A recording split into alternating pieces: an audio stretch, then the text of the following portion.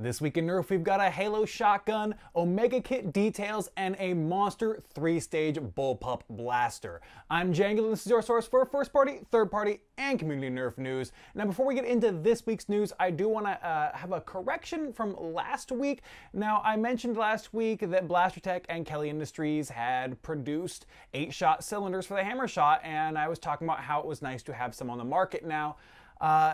Somehow, I had failed to keep up with Hammer Shot improvements, and there have already been several Hammer Shot 8-shot cylinders on the market for a while now, including GavinFuzzy, AtchAttachments, and some options on Thingiverse, and I'm sure there's more. So I want to apologize for making it seem as though there weren't options prior. I did make a mistake on that. My apologies, but it is important to me to correct my mistakes and provide you with the most complete and correct information that I can. So just wanted to take a moment, not to take anything away from what Blastertech and Kelly Industries have done with their versions, but there are a good amount of options out there, and I just wanted to address that real quick before we got into the news for this week, because it's important to me. So with that said, let's go right on into it. And our first story is the Boomco Halo Blaze of Glory shotgun is available on Toys R Us online. Effin' Justice posted on Reddit that they found this link up, and I'm pretty stoked about this blaster. This is pretty much, I think, what everyone has wanted from a Springer in the Boomco line.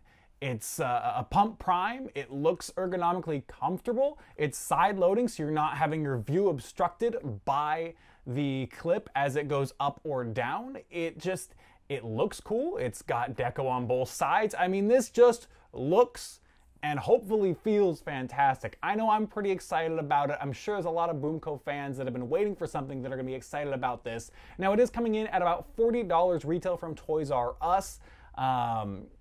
What that price will be in Canada or overseas or other places, I don't know. But US, it's running about $40, and I'm pretty excited about this. Now, I'm curious to see what the performance is like once you've upgraded the spring and done the sniper clip modifications and all those things to get it performing hopefully close to the M6 performance level. I know the Dynamags were never able to really get fully up to that M6 level, but if you can get close and get to a really solid war-worthy blaster, then this is going to be a fantastic piece that people will be picking up in mass. So I'm pretty stoked about that, and hopefully this will give Boomco a little bit of a boost. It's been a bit of a down year. It seems like we haven't gotten much from them, and people are starting to question whether or not Boomco is going to continue to be around, and hopefully this will give them a nice bump in sales, both because of the Halo name and because of the quality of the product that we're crossing our fingers hoping for. But we'll see, time will tell. Now, next up, last week I talked about the Jet Blaster's Omega kit, and I got in contact with Jet and got a little bit of information from them about the kit that I wanted to share with all of you.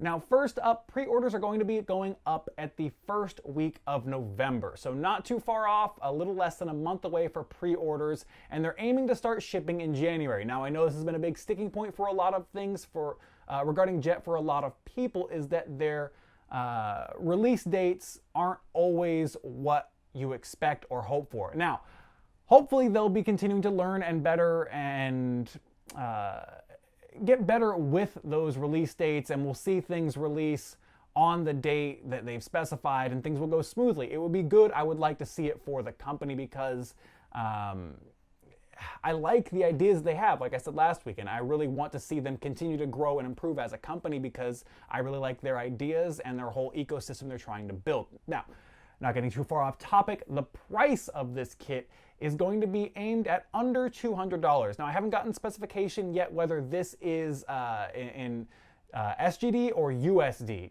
So if it's in the Singapore currency, then that means for USD, it could range from anywhere from $130 to $150. So I don't know. If I find out within a reasonable amount of time, I will put that information in the links down below so you know what currency it's aiming at and what the actual price point will be for you to take a look at.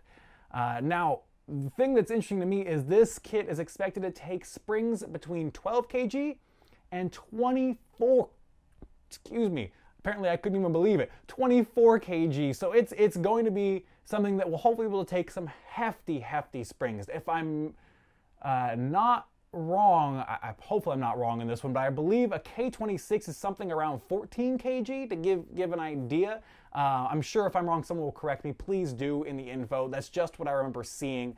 So 24 kg, that's a hefty spring load, and that's pretty awesome. Now, they do have to do some testing still to kind of iron that out completely and get the full details of what it'll be able to take. But if it can take 24 kg and maybe even a little bit higher, that's insane and awesome, and something that I think is pretty cool. Now, granted, I'm still relatively new into the higher powered stuff, so I don't know how high some people have gone, but I don't see many people talk too much about much higher than the low 20s in terms of spring load, at least commonly used. I'm sure there's people that use higher spring loads, but I mean, 24 seems like a fair amount, so I'm pretty excited and pretty curious to see how this performs.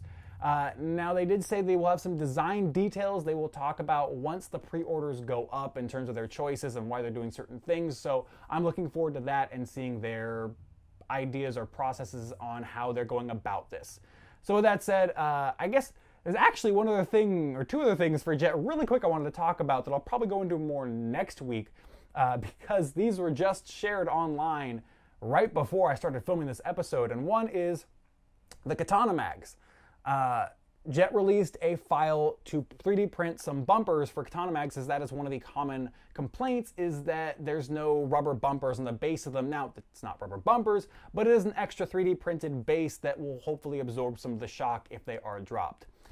It's nice that they're trying to do something with that, but ideally, maybe they'll do a revision or a Gen 2 of katana mags that'll have those rubber bumpers or extra, durability options, but that's...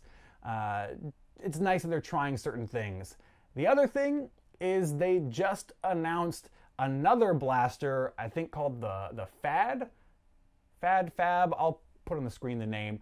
I just saw it. It looks like Jet Blaster's version of a Drain Blaster. I don't know any of the details yet. They just posted images with a bunch of different ammo types, so it looks like it's going to be compatible with just about everything. So keep an eye on that. We may be talking about that next week. But that's enough about Jet this week. Let's move on to Blaster Forge. Blaster Forge has been doing some crazy things lately with the Aurora, and on Facebook yesterday they just posted some images of a piece they're working on that is an auto priming attachment for a Longshot, which is pretty ridiculous, and that's currently, the prototype is printing for that, so we're not going to go into detail with that today. But the other thing that they showcased this week on Instagram and is up on Etsy for pre-order is the Fenestrator. And this is a beautiful monster. This is a 3-stage Bullpup flywheel blaster that can hit up to 210 FPS on 3S, and it's ridiculous. It looks cool. It's 3-stage flywheels, which if any of you have seen Hex, you know that means monster numbers, and I don't know. I like their designs. I like Blaster Forge design ideas and looks and all that. So I think it's really cool. It is going to be at a bit of a premium price because this is a 3D printed shell. You can have it printed at different densities or micron layers, I believe it is, and that will vary the price. But it's starting at about $300 for this monstrosity. And to be quite honest, that's not too terrible of a price. I think about Eli Wu's Hex, and that is a blaster that's, if he were to make those and commission them, would be hundreds more than the Fenestrator. So I don't see that as an absurd price point. I think it's, it's high end. But that's not a bad thing. It's good to have high-end options in this hobby. It gives people different tiers to look at if they don't want to build something themselves or want options on things. So I like this. I like what they're doing, and I look forward to seeing the performance and how these things feel once they're in the hands of players. So I think that's cool. Definitely check that out if you're interested. Now, next year, End War is going to be happening again, and the announcement just happened this last week, End War 2018 will be happening in the same venue, Athens, Ohio, in 2018, June 22nd to 24th. That includes FoamCon, and there is going to be a theme for this event. It hasn't been announced yet, but I am curious to hear about it.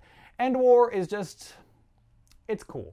I like the idea of national events. I like people getting together in a hobby and sharing that passion, sharing the joy that it brings, and just having a good time. So I'm bummed I didn't get to go last year. I'm hoping I'll get to go this year. We'll see how things pan out, or next year I should say, but I'm just glad that we're seeing these national events happen again, and I'm hoping that as they continue to become more common, we will see more than one in a year.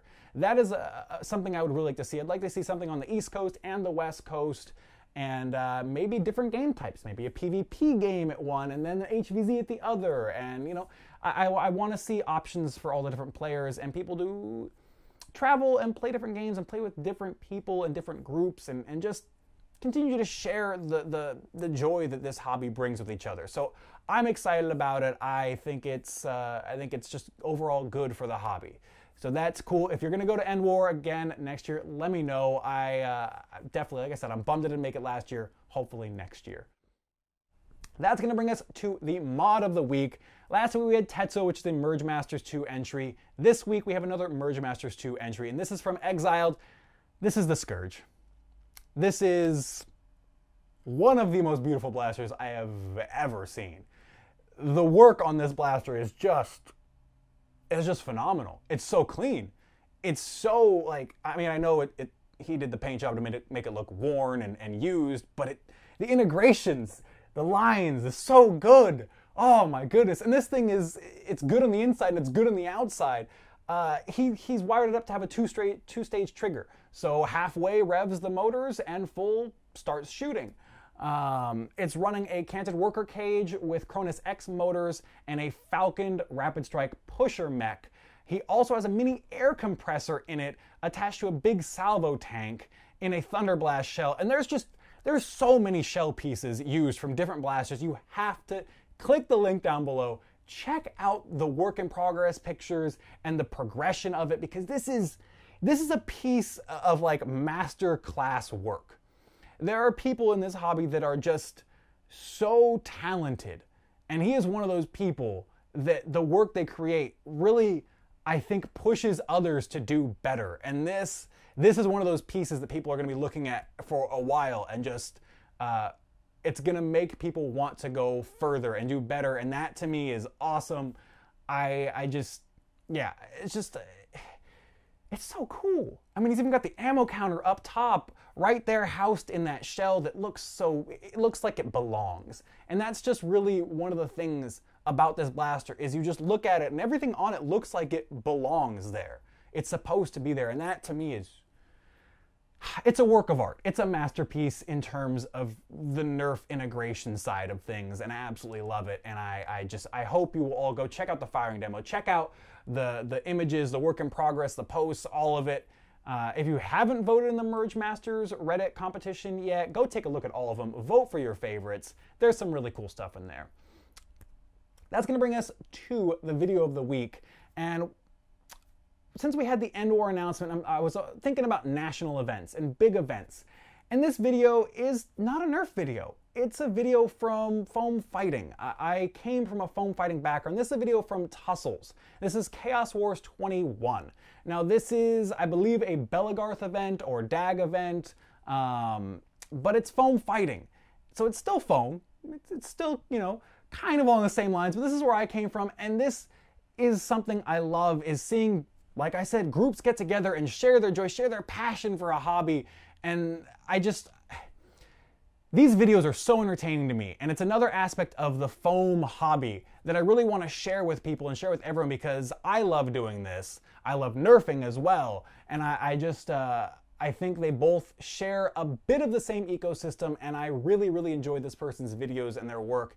And I feel like if you enjoy Nerf and you like Melee in Nerf, you'd probably enjoy some of the things that you'll see in this video. Some of the physical work that people do is just so impressive, along with some good videography and some just really fun, entertaining footage.